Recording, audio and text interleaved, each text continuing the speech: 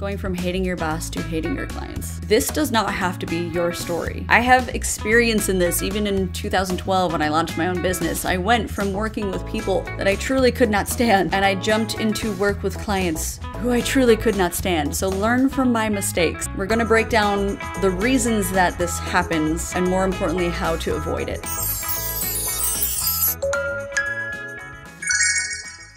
So when you're first starting out as a virtual assistant, you're first launching your freelance business, it can be very tempting to say yes to every opportunity. You're afraid you're not going to make any income, so you say yes to every project, every client that comes your way. However, that eagerness can totally lead you down the path of burnout and destruction. So here's how we're going to break the cycle of one bad boss to 10 bad bosses, and how you're going to attract your dream clients. You need to set strong boundaries. You need to do things like define your work hours. You need to clearly communicate those work hours up front to your clients and then stick to them.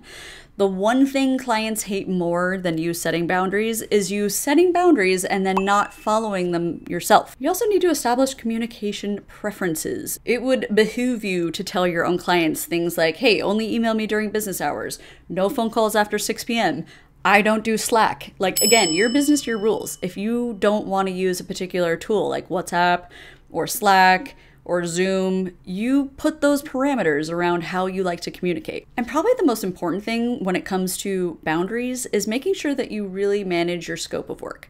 Now, scope of work is a clearly outlined services that you do offer in your business and services that you don't offer in your business. The second most important thing you can do is be the master of saying no.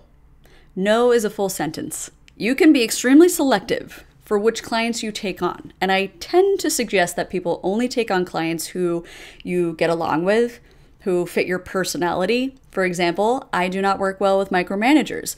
If a client is trying to tell me what tool to use or how to do something in a specific way, that is not the client for me. We will not get along.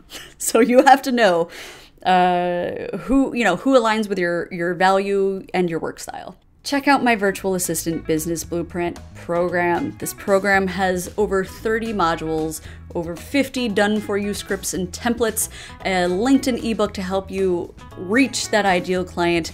We're gonna talk about how to pitch cold leads, warm leads, because yes, there is a difference. So if you're looking for a little extra hand-holding to get you connected with those people faster, my program just might be the right fit for you.